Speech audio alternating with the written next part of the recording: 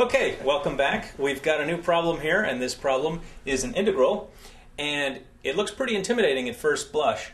If we look at this, we've got sine x to the fourth times the cosine of x dx. We want to integrate this. This is an indefinite integral because we're not integrating from a to b. We're just finding the function that is the integral of this integrand. And so let's proceed. Now, I don't know of a particular formula that kind of resolves this into something else, so let's see if we can take this apart. What if we do a substitution? Let's just take the first term. Now, one thing I do recognize is that sine and cosine have this special relationship, and that is if I take the derivative of sine, I get cosine, and if I take the derivative of cosine, I get minus the sine. Okay? So there is a special relationship here between these two terms. And I want to keep that in mind because I'm always looking for something that's going to help me with a complicated equation like this. So let's make a substitution and see if we can maybe get some headway here. So let's say that u, some new variable u, is equal to the sine of x. Okay? And what would du dx be? So du dx is equal to, well, the derivative of sine is cosine of x times the derivative of what's inside, so it's cosine x dx. All right? Did I do that wrong? Well, you just have to move the dx over. I have to move this over? Yeah. So you say du dx is cosine x. Okay. Therefore, du is cosine x dx. All right. Does that make sense? Yeah. Okay. Didn't mean to do that. The derivative of u, du dx, is cosine of x. All right?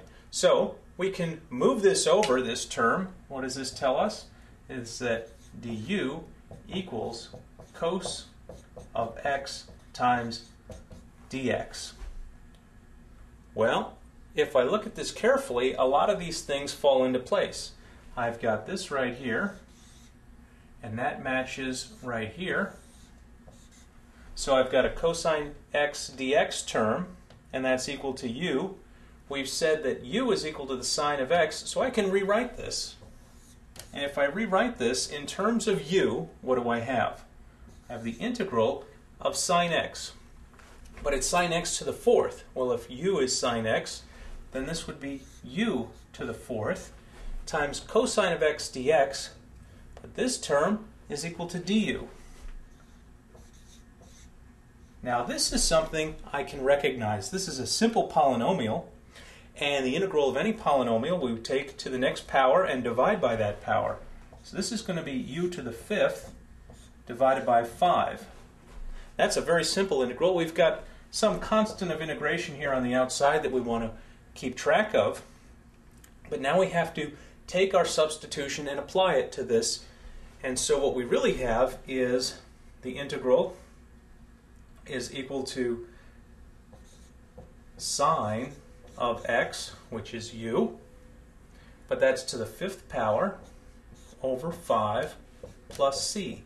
And that's what this integral is equal to. So if this is I, the integral, then I is equal to this equation.